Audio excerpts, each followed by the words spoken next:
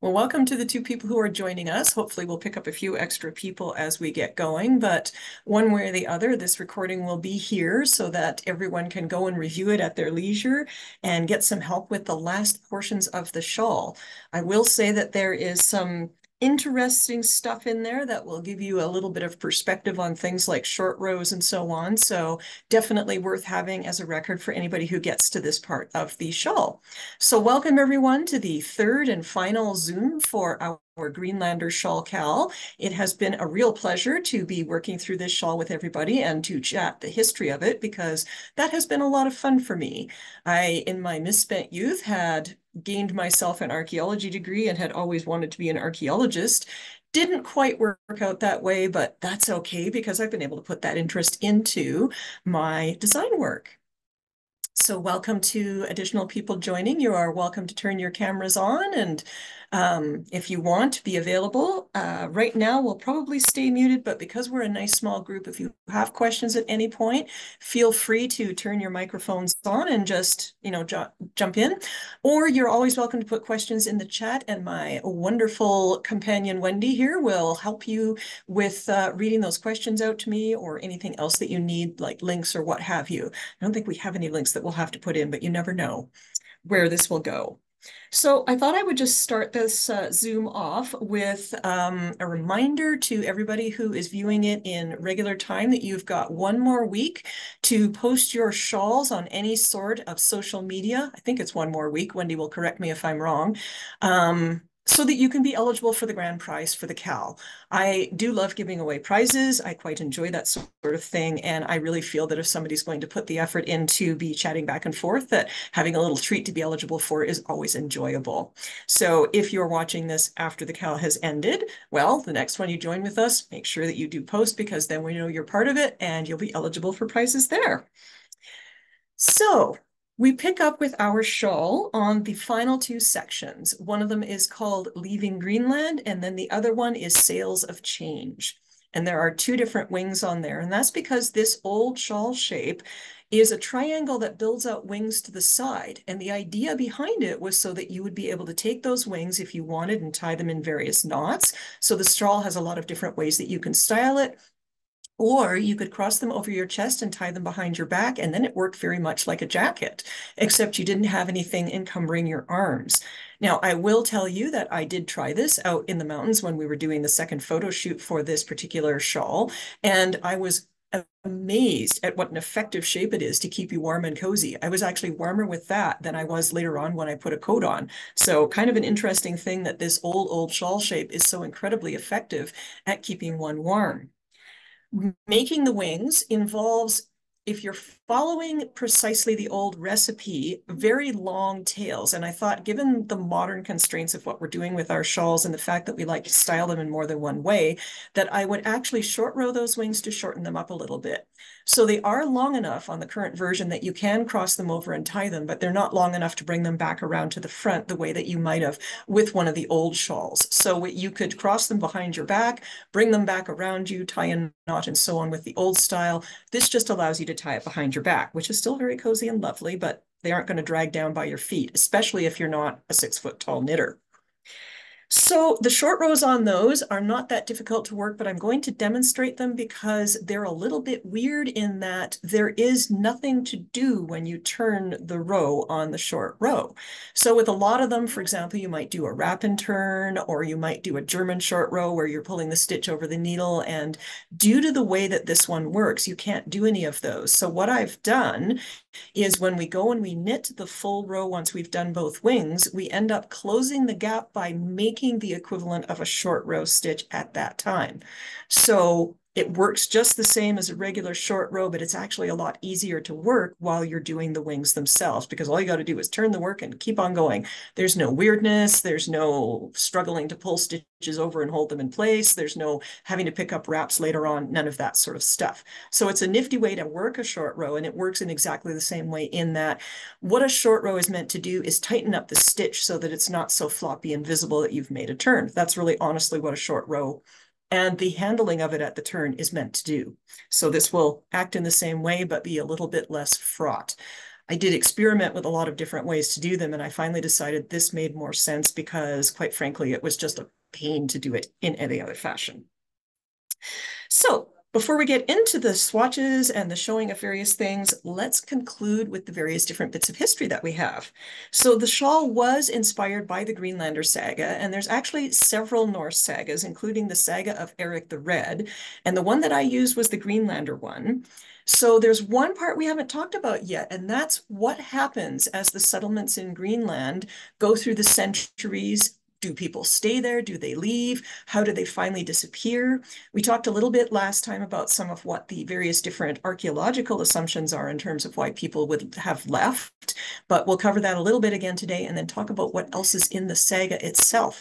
So the Greenlander Saga not only tells the story of Eric the Red and how he ends up founding the settlements in Greenland, but it also tells the story of 6 other people who set out to run expeditions to what would later be known as North America.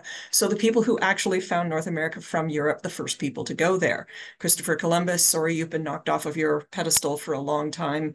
And it's actually the Vikings who got there first to meet the indigenous peoples there. So the saga of the Greenlanders in total, it talks about the conflict between Christianity and the Old Norse religion. It talks about how women are actually important in this society. So not all societies in, the 1000s actually held women in esteem, but this one did, and women had a lot of agency in it. And you see this in the sagas. And as we talk about the 6 different voyages to the New World, you're going to see some of that in terms of what happens. One of the things that's really interesting about this particular saga is that it really gives you a good perspective on the personalities of people. So these people lived 1,000 years ago, but you really start to feel like you got to know them through reading the saga. So during the saga's time, we have 6 different expeditions that either catch sight of or go to North America. The first one is somebody called Bjarni, and there's lots of different ways to pronounce this, and I'm going with the one that somebody told me, but I'm sure that there's much more accurate versions. We're just gonna give me a buy on this because this is just the one that I am using by a friend who uses the name. Anyway, he is believed to be the first European who had a voyage that actually sighted North America. So he and his crew got blown off course when they were actually heading out looking for new lands. They would have seen Greenland, and they were the ones that told Eric about it, and so he set off on his expeditions, but they also cited that he saw something else. So 1 year before he went to Iceland to visit his parents, he realized that his parents weren't there. They had gone to Greenland, so he set off to follow his dad and go to Greenland, but he got blown off course. So what happened? Well, he saw this land and it didn't look like anything he'd seen before. It was covered with trees and mountains, and he was like, nope, got to get to see to my dad. So even though his crew was begging him to, he didn't stop there. He actually saw 3 different pieces of land. And so again, he reported another piece of land that had low-lying hills covered with forests and one that had some ice and snow. Didn't stop in any of them. His crew was probably pretty annoyed, but they did manage to get back to Greenland. He got his visit with his dad and all was well. So he didn't keep this to himself. He told people about it. Eric the Red knew about it. Sorry, he got back to Iceland and met with his dad and stuff like that. Anyway, he told a fellow named Leif about it. And Leif got really intrigued by this and he said, hey, can I buy your ship? And so Bjarni said, sure, why not? So he sold him his ship. Leif hires a crew of 35 people, and then he asks Eric to actually lead the voyage. And Eric is a little dubious about this. He's getting a little bit older. He's settled. He's kind of happy where he is. He doesn't really want to go, but finally he says, all right, fine. Gets on his horse to ride to the ship, and his horse stumbles and he falls off, and he says, that's it. My foot hurts. I'm not going. This is a sign from above that this is just a bad idea, and he bows out of the expedition. So he says, I'm not meant to discover more lands. It's on you, Leif. Have fun.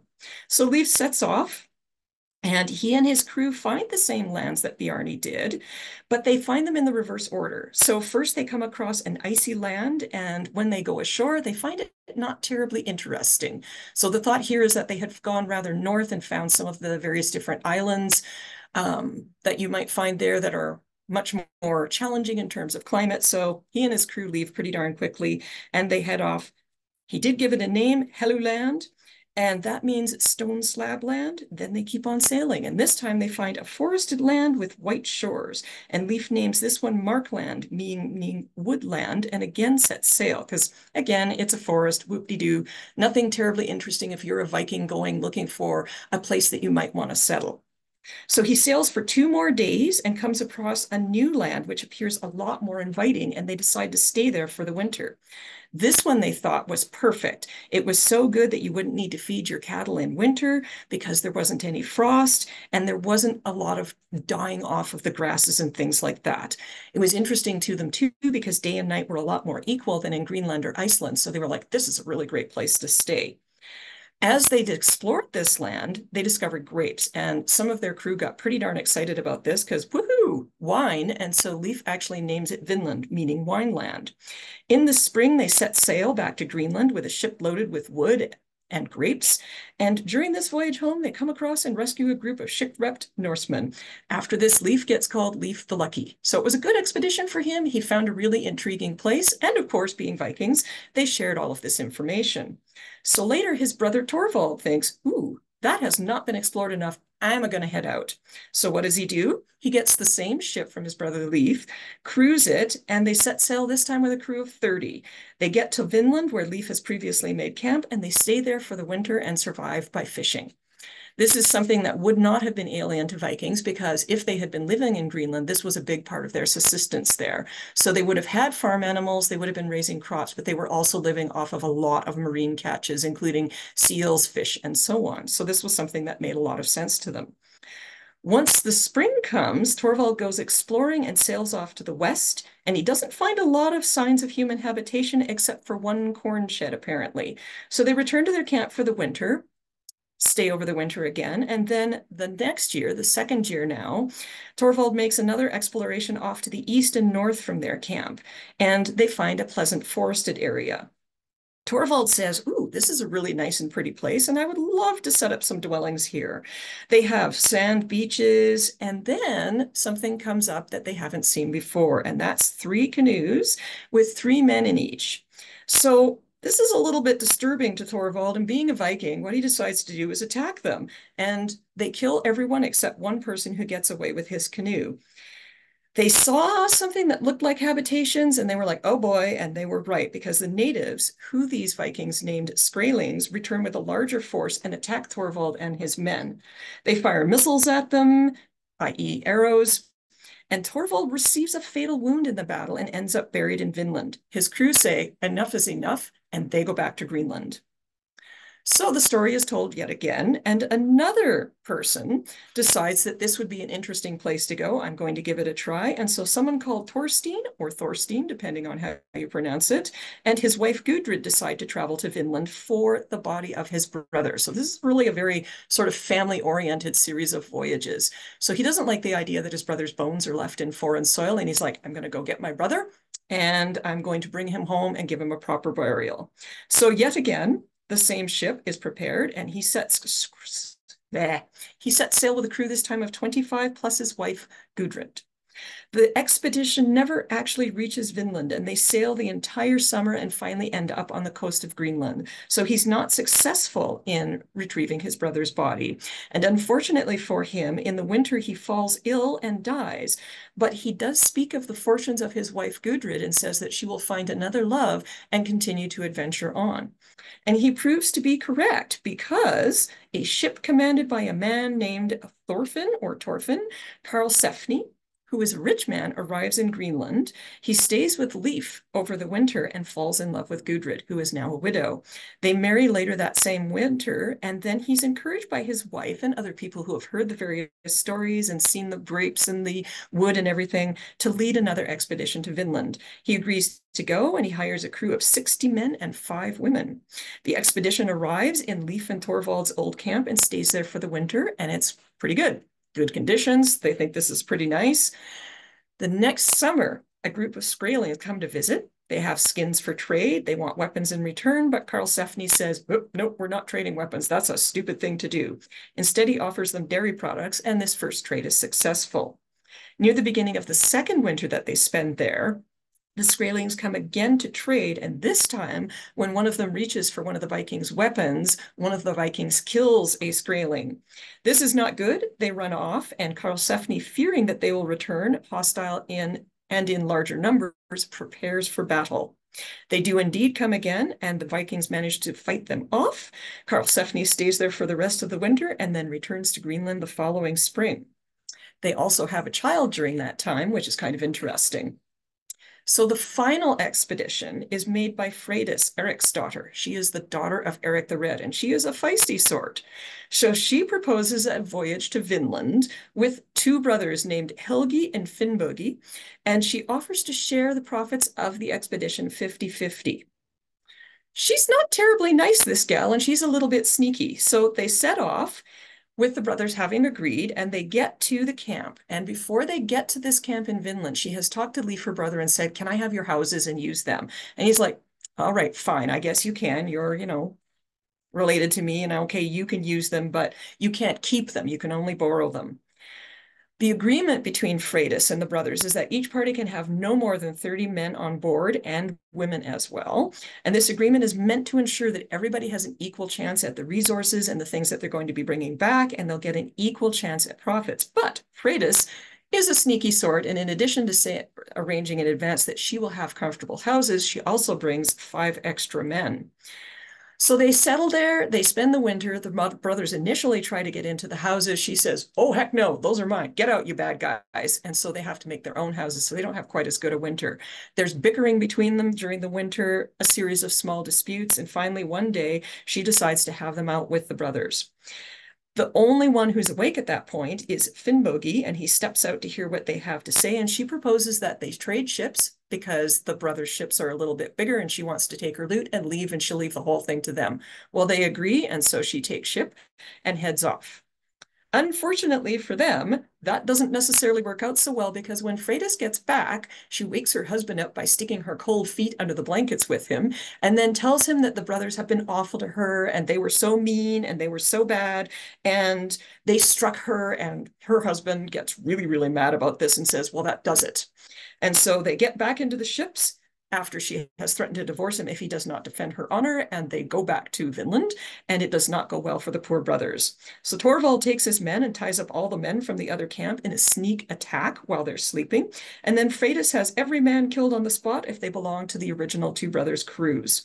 Soon only the 5 women are left alive, but no man dares to kill them, so Freydis shows her true colors and says, "Give me an axe," and she does herself.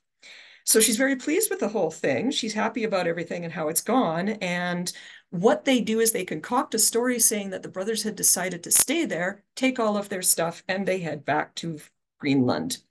So once they're back to the Greenland, they go back to the farm.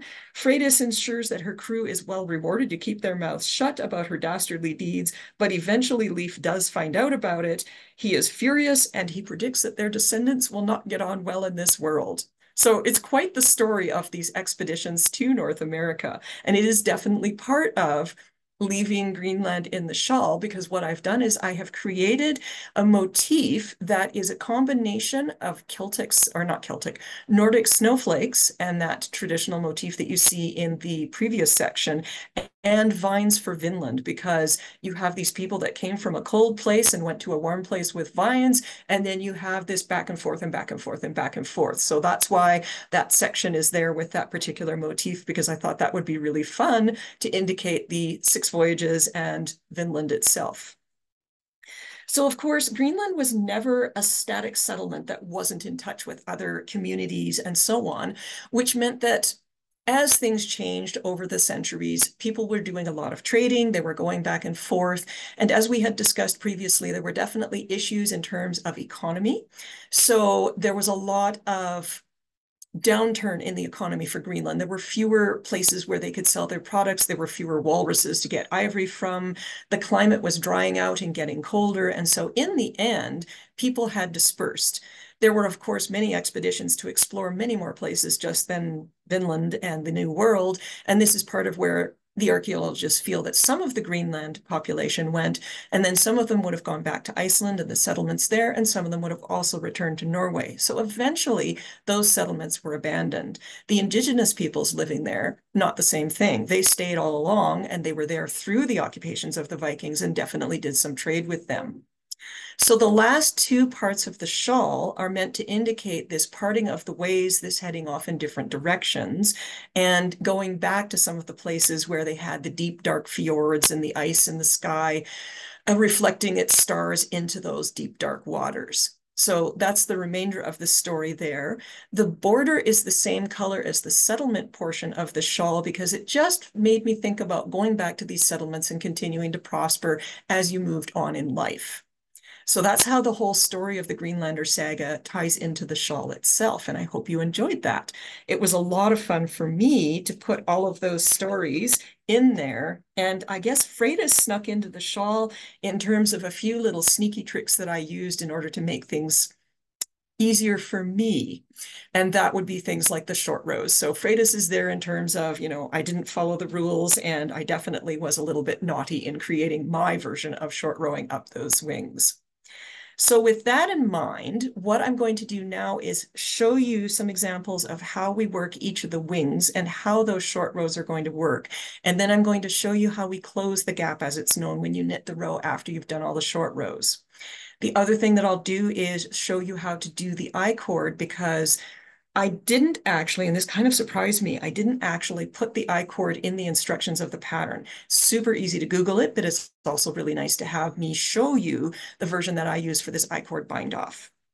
I do want to point out, we've sent out an update, but in case you haven't reprinted your pattern, in the Leaving Greenland section, between rows 11 and 12, a line was accidentally deleted in the layout of the pattern, and it said that you want to change to color 1. So the last 3 rows of Leaving Greenland should be knit in your dark color, the dark color that you're going to be using in your wings. So it's C1, and depending on what colors you've selected, that might be either the navy blue or something different. So that was what the update was. It wasn't a significant update, but I do want to make sure if you didn't print it, that's all it is, but it's super important because it sets you up for going back to that mosaic, which goes up the wings, and you want to definitely be starting off with the 3 rows of the dark color so that you can begin the wing, which starts off with the mosaic stitch. So I'm now going to spotlight the camera that I will use here to give you some demonstrations. And this will allow me to show you how we actually work these. Now, the instructions here will give you some information. One of the things when you're working the wings on your shawl, and we're talking about these big pieces at the top. So you can see this dark blue section, and we're going to work the left and the right, and we're going to do each one on its own. Move, you ball of yarn, you're in my way.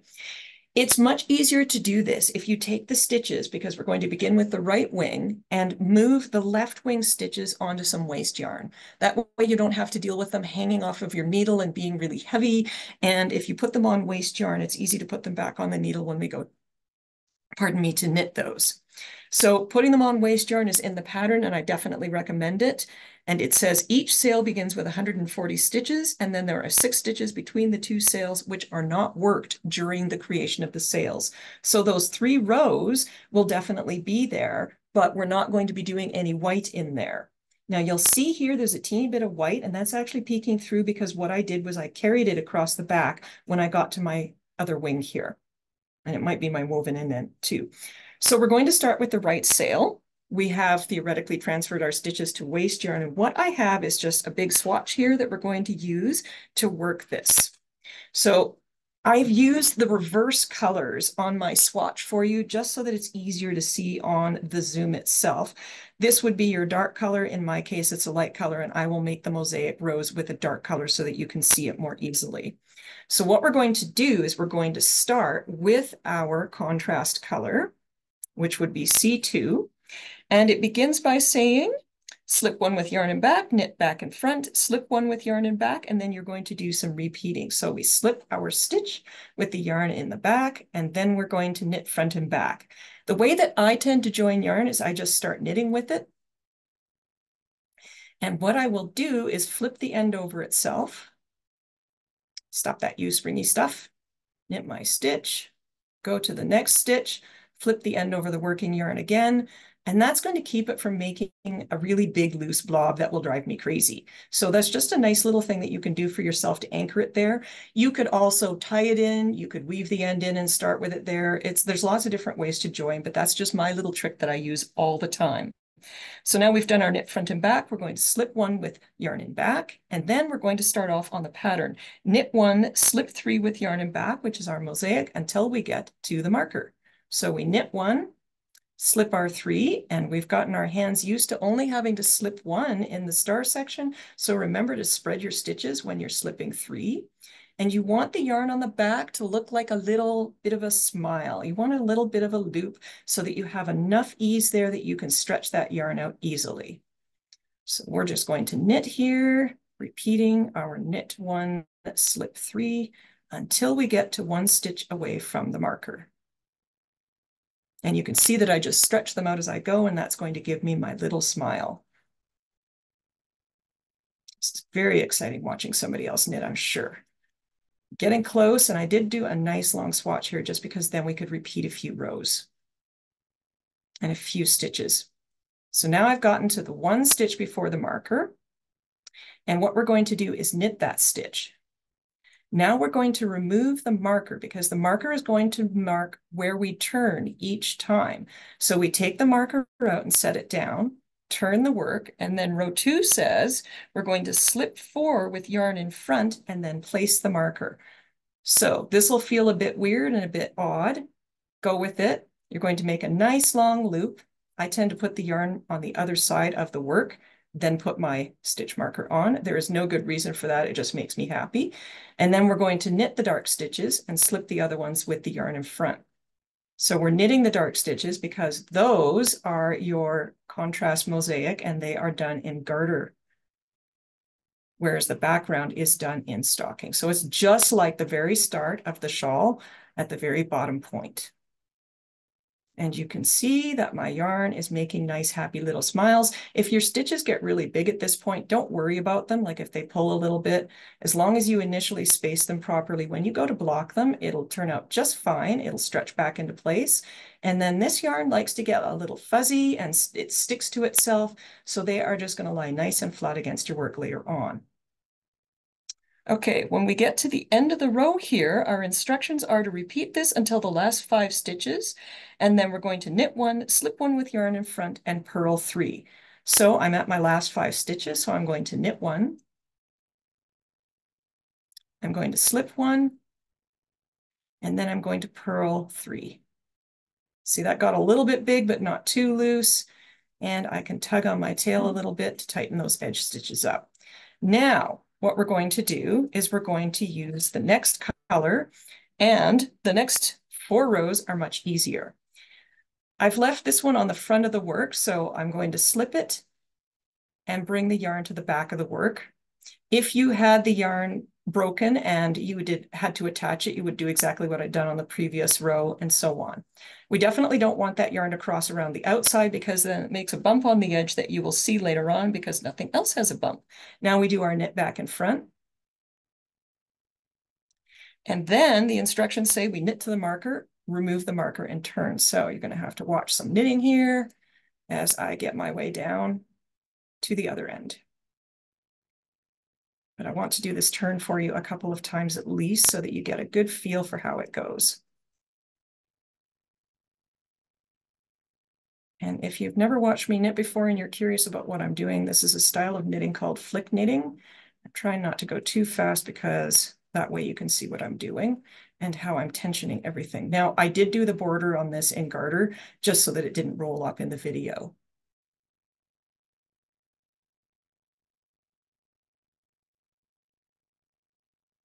And here we are at our marker.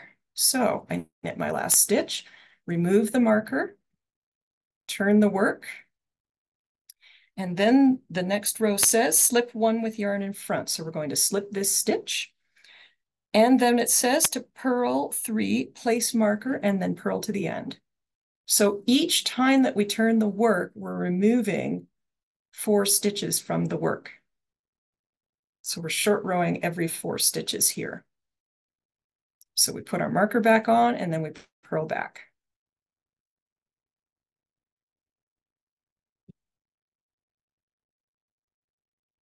And you can see that I have my little smiles for my slips on my mosaic. Technically, the entire thing is mosaic, but it's kind of nice to see those being smiles. Now, the other thing is notice that the bottom one is going to sit lower and it's not going to look like, it's going to look longer than the one above it. Don't worry about that. That's totally normal. And they actually have the same length of yarn, but some of it is in between the stitches right now. So it's going to be perfectly normal if your two lengths of yarn are not the same and they sit one above the other. So we're getting to the end of the row. Now, a little review on carrying our yarn up the side. There's no way that we want to be constantly breaking this yarn and weaving the ends in because this way lies madness, as my mother would have said. So what we're going to do is catch that dark yarn so that it's tucked up against the edge by bringing the other yarn that we are going to do the next two rows up from underneath it and just go on ahead and see how that's going to catch that dark yarn in there. That's just going to tuck it up against the edge of the shawl so you don't have a big long carry that's showing. You wouldn't have to do that and it would still be fine, but it would be annoying to look at. And I like to do that little trick because it keeps it in place. So on this row, we're going to do the exact same thing. And I just give that a little tug to make sure I don't have a big loose loop. And we're going to knit all the way down after our knit front and back to our marker. And you'll already be able to see the taper forming when we get to this marker.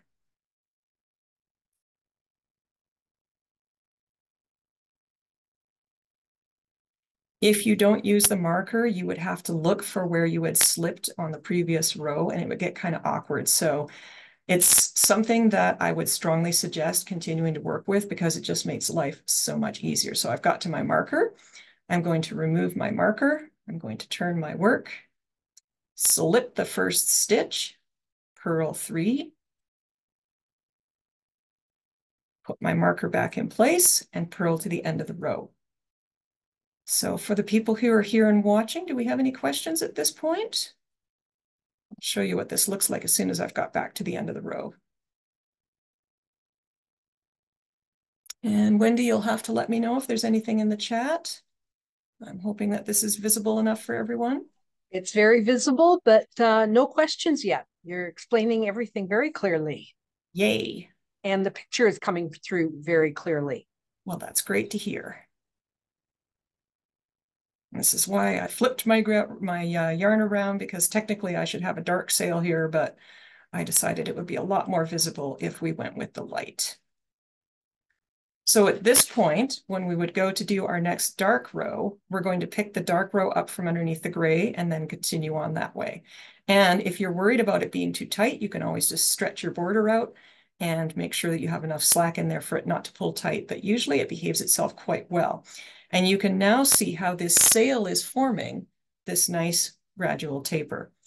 In reality, because you're adding a stitch on each right side row, and you're taking 4 away, what's really happening is the overall count is changing by 3, but each time we're moving that stitch marker by 4 because that gives us a reasonable length of wing. You could change this if you wanted, but I strongly recommend not to because you might run out of yarn if you do. So you'd need another ball of your dark color if you want to change and make the wings longer. It certainly could be done. It would be no problem at all. You would just reduce the number of stitches that you move each time you get to the marker. So this is what it looks like doing the right wing. You know what, I'll do one more of the dark, and then what we will do is we'll switch to the left sail and talk about details there. So with this one, again, we're going to slip the first stitch, knit back and front, and the pattern will give you the information that you're needing. So they change because it's the same thing. We want to offset these dark dots. So now we are on row 7. So we slip 1 with yarn and back, knit front and back. Now we're going to slip 2 with yarn and back. And then we're going to knit 1, slip 3 until we get to the last 3 stitches before the marker. So we have knit our 1 after slipping 2, slip 3,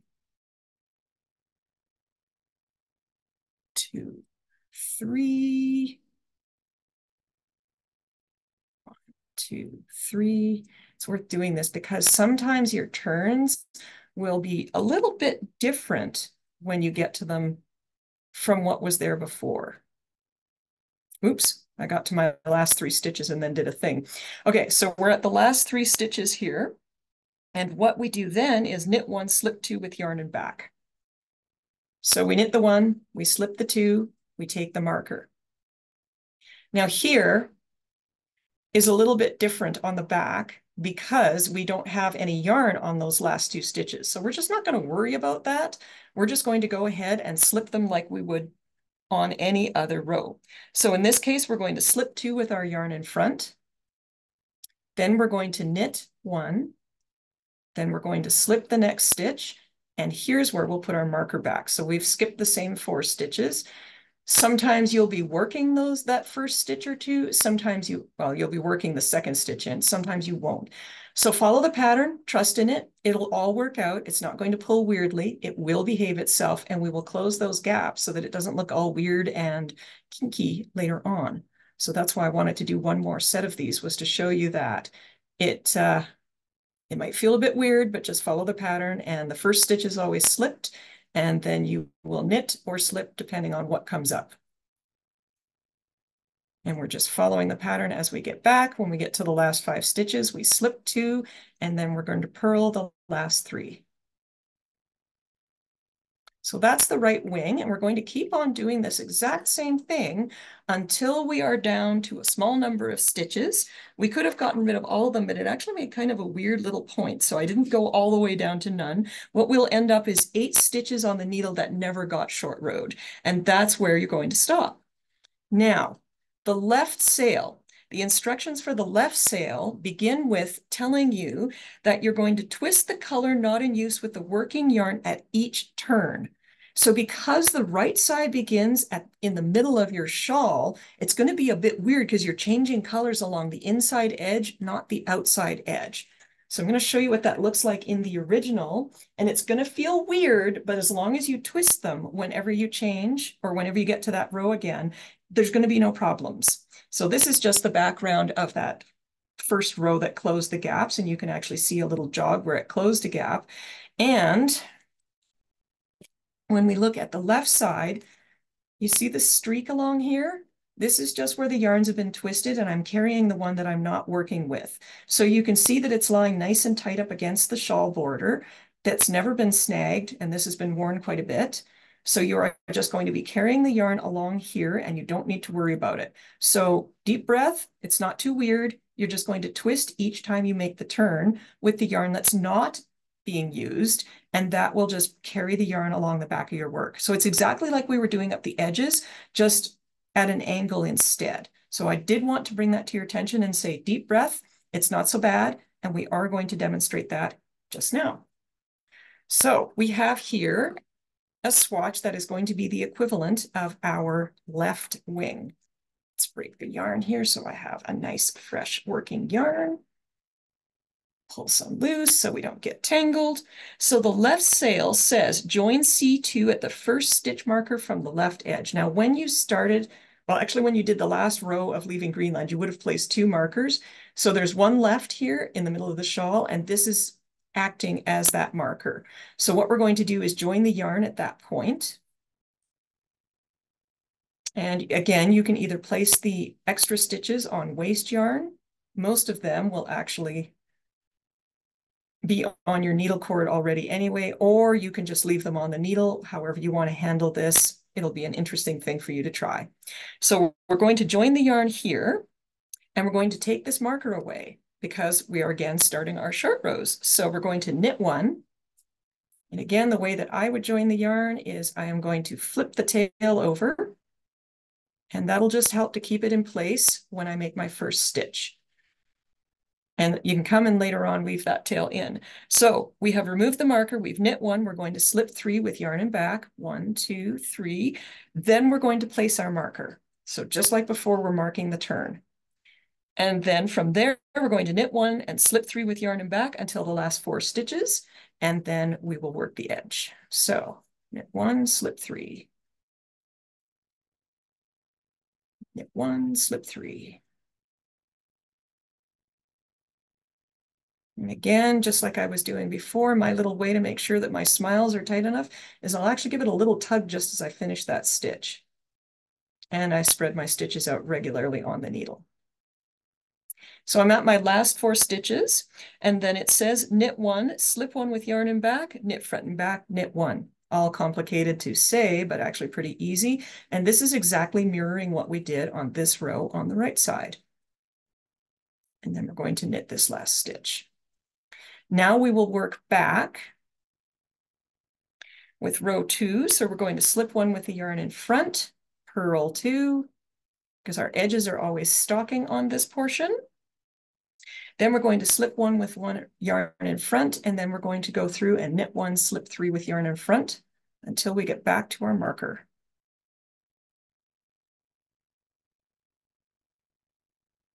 And you see how my smiles are definitely not all lining up? That is totally normal because you've got yarn going between the stitches. That makes it look shorter.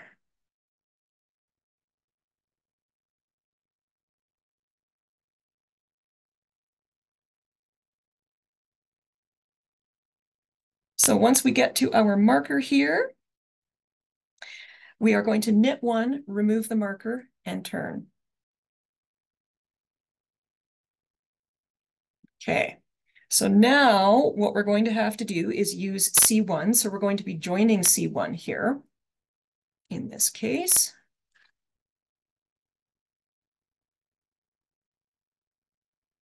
And again, making sure I'm actually under the camera. Don't know why I'm leaving such a long tail there. I just like to flip that over, knit my stitch. We're going to knit 4. And our dark yarn is just going to be abandoned back here, sad and lonely. Whoops, I did something dumb. That's actually kind of handy. So what I wanted to do was to move the previous yarn to the back of the needle to make this easier to work with. Otherwise, your yarn's sticking out the front, and then you're going to have a problem later on. So it's a good thing I did that because I was able to mention that you got to make sure to move that to the back of the work. Okay, now we can knit our 4 and place our marker. And this little blob here just drives me nuts, so I just wanted to tighten that up. There we go. Okay, placing the marker. And then what row 3 continues to say is that we are going to... Oh, I didn't slip the first stitch. I'm a bad girl. Okay, it's a good thing that I'm making a lot of boo-boos here because this way you can see the kinds of things that you have to watch for yourself. So I will just tink back. Whenever possible, we always with these want to slip the first stitch because then that helps to tighten up the yarn there. So we slip this first stitch, join on the second stitch. One more time with feeling.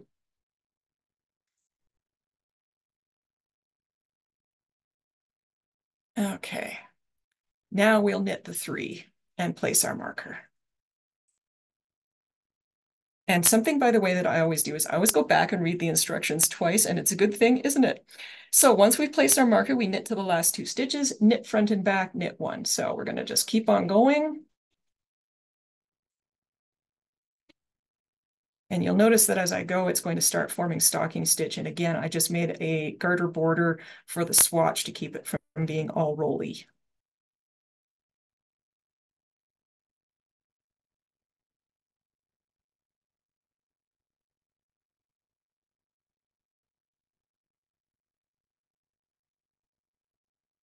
And again, knit back front. Just a reminder, it's back front, not front back. And the reason for that is it just gives you a little nicer rounded edge than a normal front back. Okay, row 4 with C1, we're slip 1 with yarn in front, purl to marker, remove marker, and turn. So we're just doing stocking stitch here. At the turn is where we're going to catch the previous color. So that would be the dark one.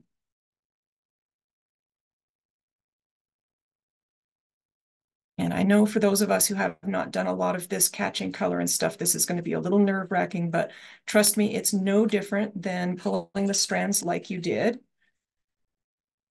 for the slipping. It's going to feel exactly the same.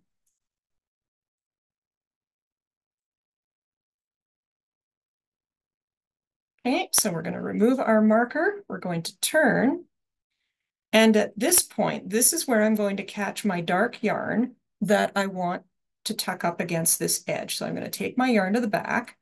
I'm going to bring it underneath the dark yarn and then just start working. Sorry, I just got to get some yarn loose here. So we've brought it up underneath from to the right, the dark yarn, and then we're going to slip the first stitch and we're going to knit the next one. And here you can just give it a gentle tug and there's your carried yarn on the edge. So this will tuck right up against the I-cord edge later on and you won't notice it unless you go looking for it. So we're going to knit 2 more, place our marker, and then we're going to head off to the end of the row. So are there any questions on that? I'll do this one more time so that you can see the turn and catching the yarn. No questions in the chat yet, so everybody Okay. must be following along perfectly.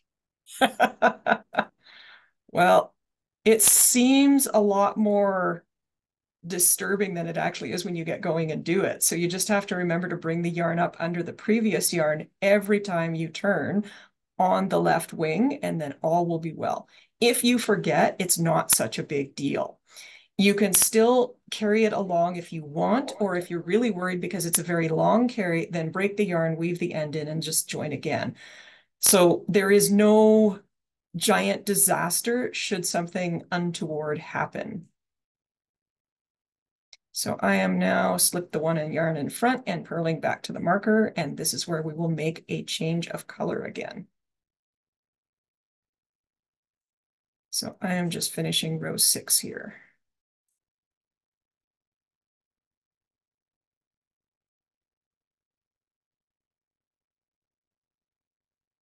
Okay, remove our marker.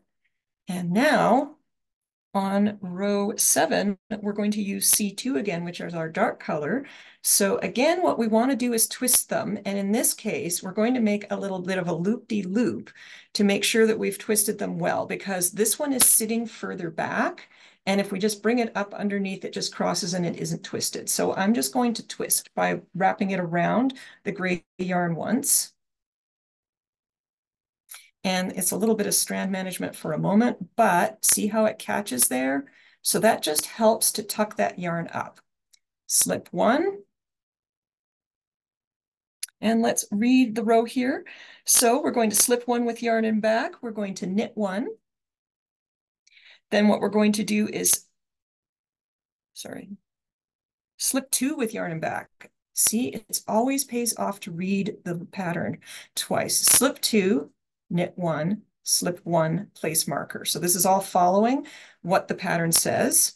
And what this is doing is making sure that our little dots are offset from each other so they look very much like nice little stars in the sky. Now, after we've placed our marker, we're going to slip two with yarn in back. Then we're going to knit one, slip three until we get to the last 5 stitches. So you can see this chews up yarn really fast, or chews up stitches really fast. So the wings feel like they're super long, but they're actually not. So we have gotten to our last 5 stitches. We knit one, slip two with yarn in back, and then we're going to do our knit back in front and knit one. And now you can see the taper is forming on the left wing just the way it had been on the right. So let's look at how we close the gaps, because that's the last piece and it's quite an important one. As you can see, the wings are nowhere near as scary as they felt. And I have an itty bitty little set of wings here on this needle. And this is where, you know, not having gartered all the way up was kind of annoying because it's wanting to roll on me a tiny bit, but I have an itty bitty right wing and an itty bitty left wing. So when we get to the point where we are going to close the gap, we're going to join a new yarn. So you'll notice that all the old yarns are disconnected here. We're going to knit one row where we join the gaps every 4 stitches as we go. And I have given you different instructions for the right wing and the left wing. So we're going to join the yarn and knit a right side row. This is going to do 2 things. It's going to join the gaps, and it's going to mean that when you work your I-cord bind off, that you don't have any little bits of color showing on the right side of the shawl. So that nice little knit row just gives you that little bit of color on the edge that gives you a nice clean border there. But it also will pull this up into a nice smooth row for when you do the I-cord bind off. Okay, let's get our yarn. I decided to use my pretty purple. Give the camera a whack. Okay, so to close the gap on the right sail, we pick up the bar between the next stitch and the stitch just worked when we come to a gap. So we have to find our first gap, and they're really easy to identify. First of all, you know that you're going to have 8 stitches left that haven't been worked. This swatch is a little bit different because I just randomly chose a number of stitches. So for me, there's a gap here, and you can see each gap on the needle when you spread the stitches, like they literally are a gap. So you see the gaps there, and that's what we're closing each time that we go. So there'll be 4 stitches apart, each gap, and they do show up really, really well. But if you can't find them, as long as you've identified your first one, every 4, there'll be a gap. So what we're going to do is join our yarn. We slip. We're still going to continue the shaping of the shawl one last time. Although if you didn't, there's no tragedy.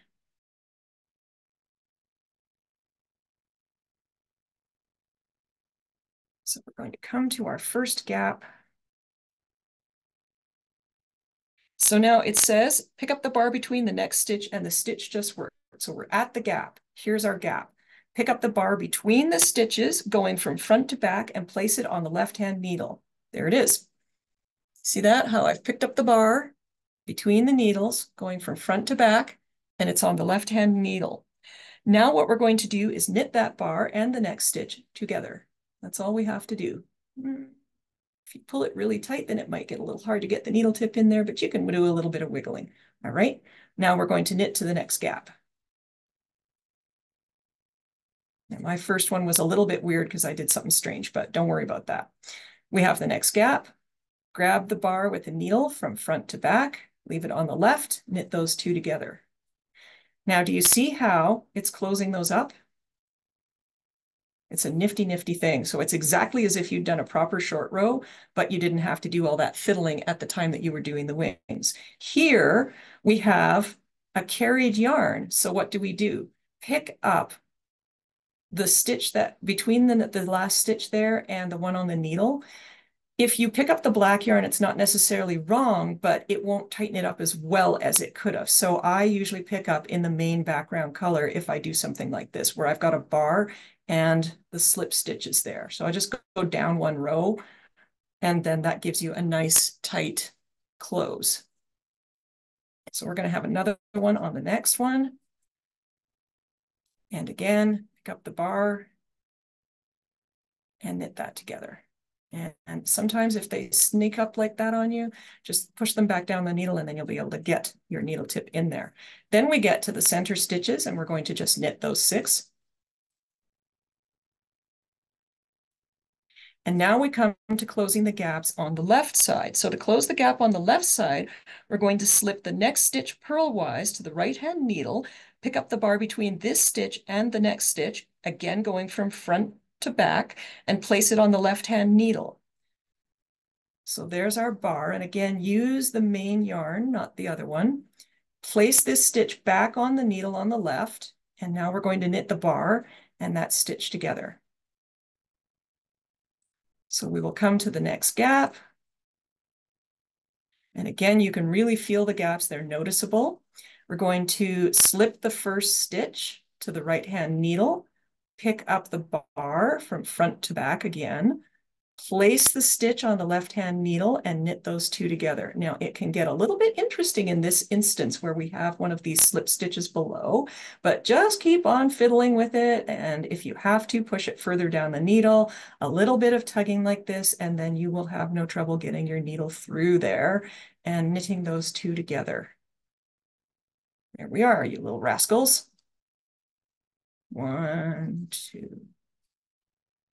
Slip the next stitch to the right-hand needle, pick up the bar. And the reason why this is tight is because this is exactly what we're trying to do, is just tighten up the entire row in general, which is what a short row is doing with its various different ways of working the stitches. And sometimes you might just have to work those stitches right on the tips of the needles if they're being a little cantankerous, but it's doing exactly what we did on the right, which is tightening up those stitches and giving us a better fabric. Now, if you were having a really huge time, troublesome time with doing the bar in between the stitches when you've got a color carried, you can either pick it up from the back and just turn it on your needle, or I give you permission to pick up the bar that was this one. It will still basically work. It will still help tighten it a little bit, and no one's going to be able to find it later on anyway. We've got one last one here. Slip the stitch to the right, pick up a bar. This was all knit in the dark color at this point. I, by the way, did short row all the way to the end of this particular side. I don't quite know why I did that, but that's all right. We'll close the rows. Oops, drop my bar. See, this is why I didn't want to use dark yarn. Okay. So any questions about that? If not, I have a question, Caroline. yes. Is this method of short rowing, can you use that instead of the German short row anytime you want, or would it only work in this case? I think you probably could, because I did a lot of experimenting. The goal is to get the same effect of tightening up the yarn, which is what a German short row does. So when you pick up the bar and put it on the needle, it's exactly as if you'd pulled the stitch over the needle with a German short row. So it's a tiny bit different on this shawl because sometimes the stitches is slipped and sometimes it's a different yarn and so on. But in the end, it behaves in closing the gap exactly like a German short row. So that's a really good question, Wendy. So yes, I have tried this and experimented with it, and it would work like a German short row. And to be honest, with some yarns that don't like to be pulled over the needle the way the German short row works, I would certainly do this. The trick is to make sure that you're picking up the bar on the correct side, depending on the direction you're going and the direction that it was short rowed, if that makes sense. So again, this shawl is a little bit weird because it's all done on a right side row. So you know how in some short rows you're going back on the wrong side, some on the right side. So you just want to make sure that you're picking the bar up in the right place. Okay, so we have now come to the end of the row, and this is where we're going to do our I-cord. And the instructions tell you to use a DPN in a size up. Now, the reason for the DPN in a size up is that just gives you a little bit of ease when you go to work your I-cord. And if you want to use a regular needle, you could. It's just that you don't want your I-cord to pull so very tight that it pulls in on the top of the shawl. There's another way of dealing with it. And what that would be is that instead of using a bigger needle, work with the normal one, and about every 8 to 10 stitches, throw an extra row of I-cord in. I don't personally care for doing that. I would really rather just work with a larger size needle. So how do we do an I-cord bind off? This is nice and easy. What we're going to do is we're going to cast on 3 stitches, and you can do this using a backwards loop cast on, or you can use a knitted cast on. And today I am in the mood for a knitted cast on. We just want to add 3 stitches for our I-cord itself. So I've added my 3 stitches, theoretically. The next step with this is that we're going to knit 2. Then we're going to slip 1 purlwise, knit 1, and this stitch is just pulled kind of loose because I cast on into it, and pass the stitch over. You could also knit 2 together between the back loops. You can do whatever you want. This is the way that I tend to do them when I'm working back on a row like this. Pass the 3 stitches back to the left needle, knit 2, slip 1 purlwise, knit the next stitch, pass the stitch over, then pass them back to the left. And as I keep working this, we're going to start to see a nice tube forming, which is our I-cord. One of the tricks is to not when you pass the stitches back, you don't want to leave the yarn all floppy. So you don't want to make a big loop there, because what's happening is that when you pass the stitches back and knit the first one, the tension of the yarn will pull this into a round. Pass stitch over. So now we're starting to see the tube of our I-cord forming. And when we look on the right side, it's a nice clean way of finishing. I'm going to do some more so that you can get a better view of it, but it's really simple to do I-cord. So we're just passing the stitches back. And you can just knit the last two together through the back loop. And I'm just going to do that for fun so you can see the difference in it. This is a nice DPN. I've never used these before. These are the Knitter's Pride Zing DPNs, and I think I'm going to have to collect some because they are very nice. Knit two together through the back loop. So there's lots of different ways to do I-cord, but I will usually either do the pass stitch over or the knit two through the back loop versions. Get a couple more rows here, and then I'll show you the back.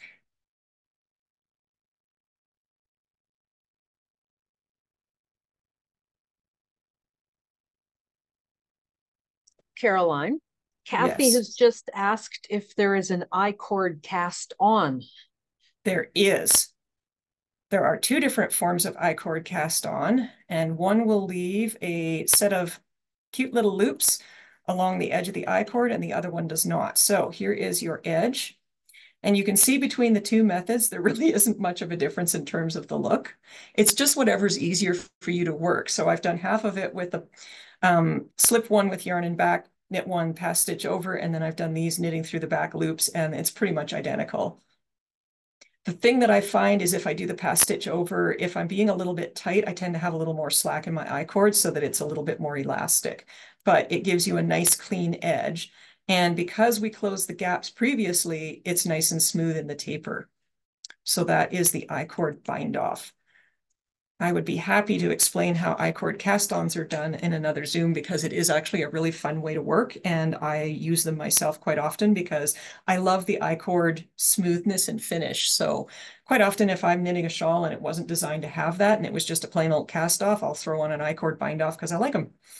And it gives a really nice, smooth, solid edge. So that's why there is an I-cord on the top of this shawl, is it just gives it a really strong, supportive edge that's comfortable as well around your neck because it's nice and smooth. So there's a little elasticity because I used a bigger needle, but it's not floppy and going to stretch out too much. It'll keep the shawl in shape for years to come. And that's one of the things that I think is important. So if there aren't any other questions, what we should do is, Wendy, we should draw for our very last $50 gift certificate, and then I will wish everyone luck on finishing their shawls. I'm going to take the... Okay, so you have to give me a minute to do that. While you're waiting for Absolutely. me, why don't we have some show and tell? That would be fantastic. So if anybody would like to show their progress off, that would be lovely. Ah, okay. I am going to spotlight Oh, Gail, who has a beautiful shawl. Look at that. If you want to unmute and talk about it, Gail, you're very welcome.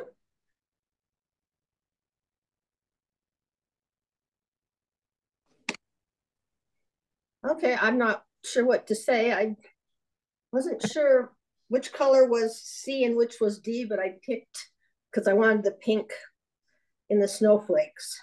I think you got it beautifully. And one of the joys of shawl knitting is that, there's never, I tell my students there's no knitting police. And so if you want to change the colors up in something, I think it's a great way to put some of your own personal touch into it. So, I will often play with colors. And I love what you did there. So I don't know if that's the way it was meant to be, but it is absolutely beautiful. Thank you. You're welcome. I have a winner. We Alrighty. only have four guests, so I said to Dan, without telling him who was who, pick a number. He picked a number, and the third guest on my screen is Susan's iPad. So, Susan, how'd you like to show us who you are? You're our lucky winner.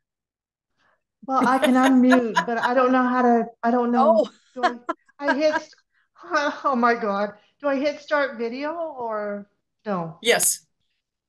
Do I on the top of the, Yeah, it should work. okay. Oh, I'm so excited. Thank you very much. I'm just going to run and get my sample. I was Okay. very late starting because I was so intimidated and I don't know how many YouTube videos I watched on mosaic knitting. I mean, and then I was overthinking. And so, yeah, so anyway, I have started. I'm just going to go get it. One thing that I should mention, and I'll mention it to Susan when she comes back, is that anytime anyone's struggling with something or worried about it, please do make sure to just contact me directly. I would be more than happy to help you. And Susan, looks like you're watching a videos. Did you good? Because that's gorgeous. Well, It's absolutely perfect. I can't tell you how many times I watched the KAL, your KAL video one, how many times and over. So Well, it anyway, paid off. I'm excited now, and I've given myself a year to finish. Awesome.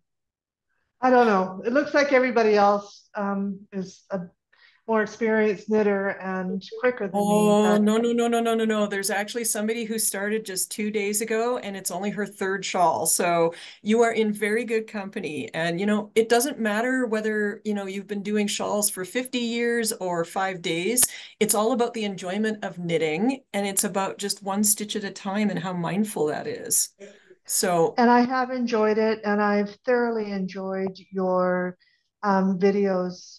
You are so instructive and informative. I just think it's been fantastic, and I well, thank thank you. you. And I thank you to Wendy too. So, Okay, now Susan, that's enough of me. I'm gonna get off this. I've put my email address in the chat. It's sales@ancientartsfiber.com.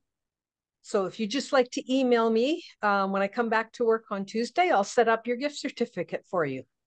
Thank you so much, You're Wendy. very Thank you welcome. very much, Caroline. Thank you so You're much. very welcome. And if anybody ever needs to contact me for any help on any of my designs, you're very welcome to email me at caroline@ancientartsfiber.com. If you forget the email address, just email through the website. I will always get those emails, and I am more than happy to help. If it's something you really struggle with, I've been known to do some little teeny videos and things like that. So whatever we need, we'll make sure you get through it in fine style. And I look forward to seeing your progress. I just have one other question. Maybe I should have done this on Mhm. the chat, but are you going to do a lace YouTube video, as you said in the second, Cal, maybe? Like with the Yeah. long loops, the double That loops on that the one, lace? yeah, I definitely want to do that one. I know I talked about it in the staycation shawl cal as well, because when you get to the big tulip flower in staycation, it's the same issue with loops. So either I'll do a new one, or what we'll do is cut that portion out and make it a separate video with a header so you know what it is. Because it's a really interesting thing. It's one of the things in knitting is that, for example, you can pair cast-ons and cast-offs. And you can pair different types of stitches as well in order to kind of get some more symmetry. So the ways of doing yarn overs and pairing them is something that quite intrigues me as well. And I remember when I first discovered it, I was like enchanted with a new toy. So I will make sure that we get something there that's separate so that it's shorter and you don't have to look through an hour of video to find it. Because the staycation one has lots of tips and tricks, and I know it's in there, but where in that video it is, not entirely certain. Okay. So I, great thing to remind us of. And the amazing Wendy will poke me with a stick so I get it done. okay. Yes, I made a note. I was just going to show what mine looks like. Ooh, I've okay. just started the snowflakes, and I'm doing, I think it's the 9th option of colors, all the purples and blues. I love it. I'm excited, but I'm a slow knitter because I work full time. I hear you. And it's something too. I always say to people that say to me, I feel so bad because I'm a slow knitter. And I'm like, yeah, but the thing is, if you're a fast knitter, it's much more expensive because you have to buy more yarn. It was the bane of my existence when I was in my 20s because I was broke, completely broke. I was going to school and I had no yarn budget. So I got into Shetland lace knitting because the yarn was so much cheaper because you'd buy the same, you'd spend, say, $20 on yarn, but it was lace weight. So you got a lot more hours out of that same $20. All right. Well, if everybody is good, then what I will do is thank you so much for joining us. Make sure again to post on any form of social media so that you're eligible for the grand prize. And we always do something like a nice big shawl kit, sweater kit, those sorts of things. So it's definitely worth it. And I really appreciate everyone who joined this, Cal. And if you come in later on, you're very welcome and very appreciated as well. One more thing, says Wendy. Oh. Let's run the KAL until April 15th because we have to Yes, I think that makes postpone sense. the third Zoom a week. So let's postpone the end date a week as well to I give think that's a everybody a great idea. chance. So the Yeah, so you 15th have will be until the that end date date. to post something. Now, bear in mind, it doesn't have to be finished. I don't believe in making you finish a project to be eligible for an end KAL prize because I know all of us have lives. So as long as you just post, that is considered an entry. And if you post 10 times, that's 10 entries. So, let's have fun with this and not make it too stressful. So if you have cast on 3 stitches and you post it and say it's my KAL, entry. All right, so to April 15th, and we will declare our winners on that day. Thank you, Okay. everyone. I wish you happy knitting, and we'll see you back for the next one. Bye, everyone. Bye-bye.